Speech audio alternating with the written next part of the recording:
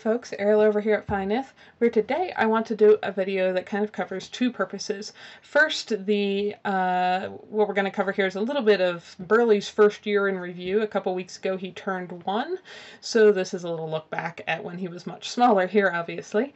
And two, to kind of answer some questions about what kind of dog he is, because it's a question I've gotten repeatedly and I hope he'll be around for many more years. So this is kind of to save me time so that I can simply reference this video in the future whenever somebody asks me that. Burley joined me last October, toward the end of the month, when he was almost 3 months old. This is his lovely mama. You can see her coloring is fairly similar to him and his lovely daddy. Photo credit for those goes to his breeder, Crystal Beers. And here's some photos of him when he was really little. That's him in the middle of all of his siblings as they grow up, and the day I picked him up and brought him home. And he joined my life. We got opportunities to do a few fall things before it started snowing. He was only with me for about a week before we got the first snowfall for the year.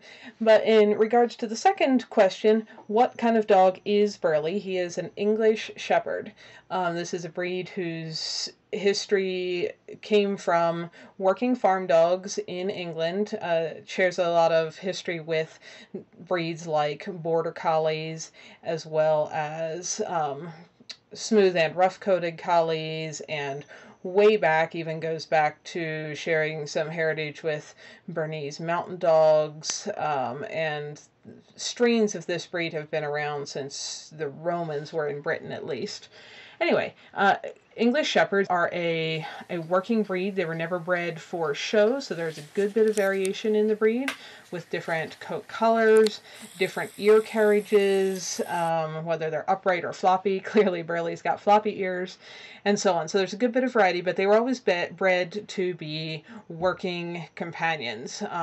They will herd, they will hunt, they will control varmints, they will guard your house, they will guard your kid, they will want to be at your side at all times. They're often nicknamed English Shadows, so if you don't or can't have a dog at your side at all times, probably not the breed for you.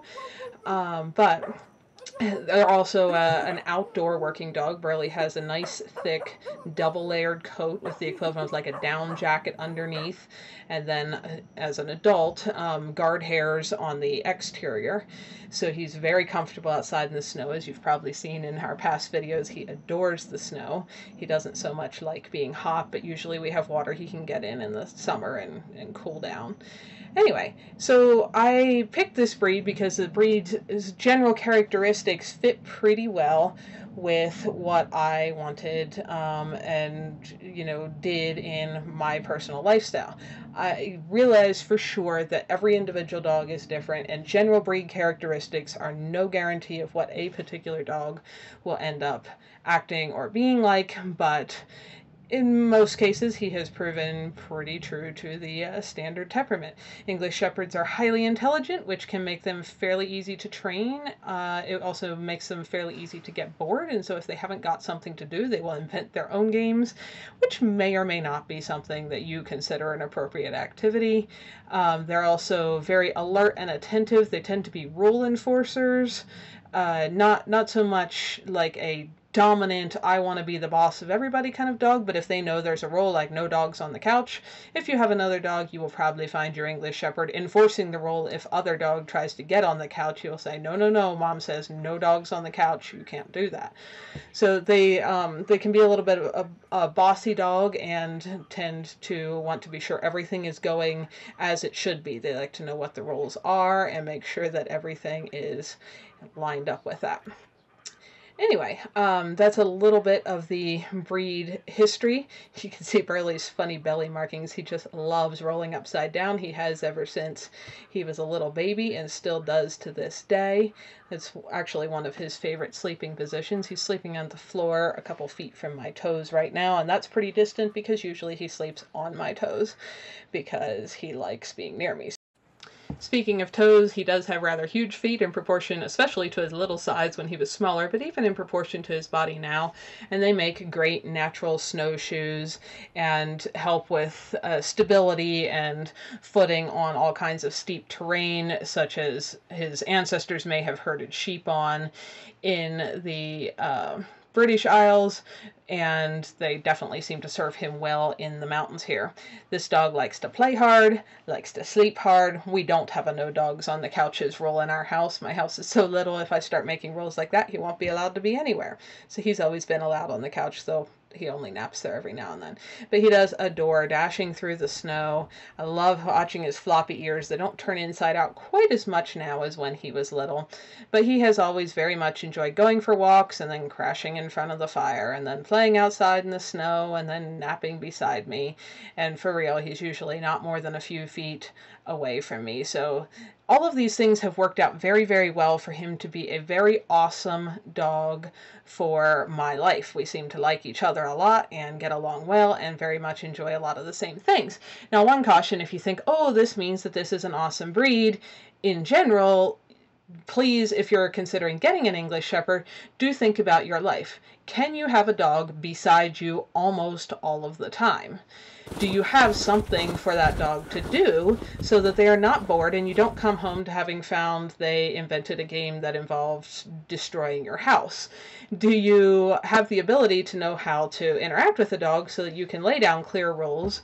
Because he really is a very, very well-behaved young man at this point, including with the large wildlife and things like moose that we have clearly right up against our house. But he also does have a bit of a strong will, and I could definitely see at a year old, if he'd had no training and been unattended, he could have turned into the kind of dog that would tear the house apart and be a holy little terror at this point. He is not, and we get along really well, but that is something to think about. He's also highly active. We walk many, many miles every day normally.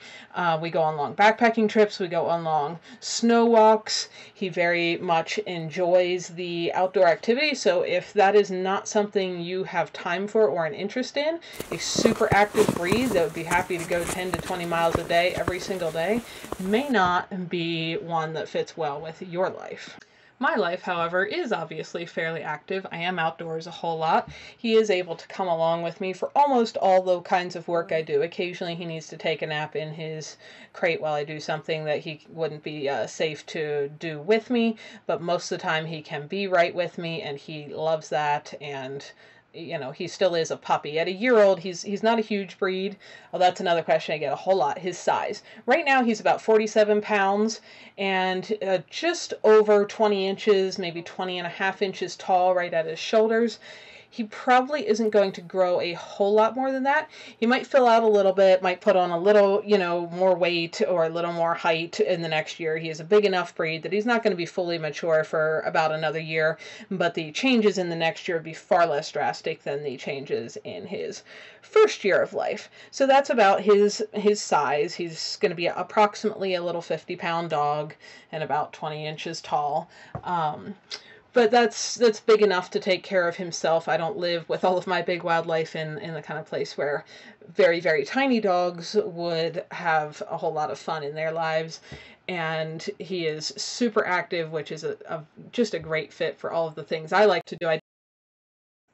I definitely did not want to end up with a dog who was going to want to or need to be at home napping on the couch all day while I spent time doing outside things. So a dog with a fairly high energy level has been a terrific fit for me because of the lifestyle I have. If yours is not so active, again, may not be the most awesome fit for you because they do get bored easily. And English Shepherds really enjoy mental games too, not just physical activity. So in addition to all the physical activity we get outside, we have, since he was quite young, played different mental games, just learning different fun commands, different little tricks, and even, not that he's always perfect at them, but even just doing things like, instead of just throwing something for him to fetch, hiding it for him and then letting him, where he can't see where I hide it, and then letting him go search it out. The very intelligent dogs like this thrive on having some mental puzzles and stimulation as well. Plus, he does nap. And I think partially because we are so active, he is outside a whole lot of the time. He is an excellent rodent chaser. That is a breed characteristic. They're very good at defending a little farm or homestead and taking care of everything everything. He loves trying to dig out rodents. He's still got more enthusiasm than skill at the moment, though he's caught a few. I think as he gets a little bigger, he will probably develop some more skill to go along with his vigorous enthusiasm.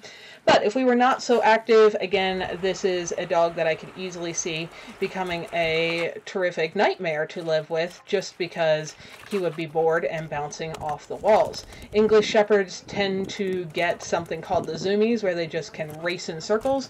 This he does every now and then, but usually only when he has been lacking exercise for a very long time, like 12 hours or something, which is pretty rare, but I can definitely tell if I have a sick day or something and I'm on the couch and not real active, he starts getting bored and really wants to do something. Because he is so active normally, boredom is just not a problem, and when I need to do something chill, he's plenty tired from all of his activity that he just crashes and takes a nap.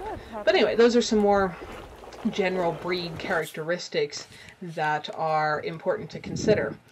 Back to a little bit of his background. He grew up on a little off-grid ranch in Washington, actually. His parents are working sheepdogs on, well, sheep and goat dogs on that farm. So he came from the mountains. He's still in the mountains. He seems to love the mountains.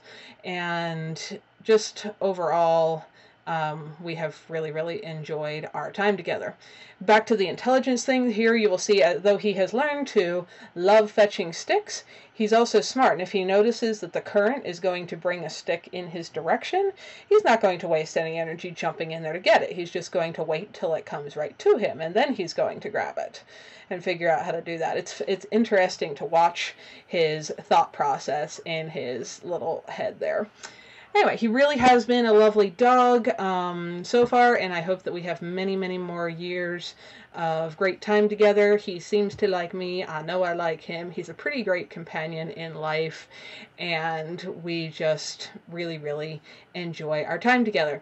I'm sure somebody's going to ask about food. He has been fed kind of prey model raw food ever since, well, before he was born. His parents are both fed that way as well.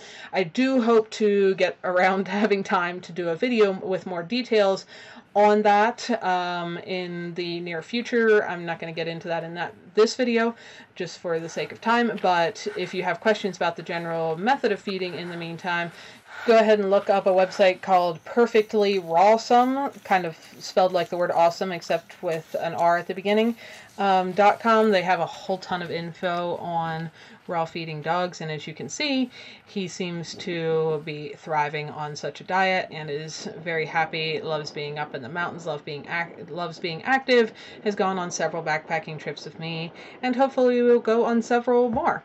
So anyway, hopefully that gives you guys a little brief overview of English Shepherds, some of their breed history, and a little bit of Burley's first year, because he just turned one a couple weeks ago. And hopefully you'll see him in videos for many years to come.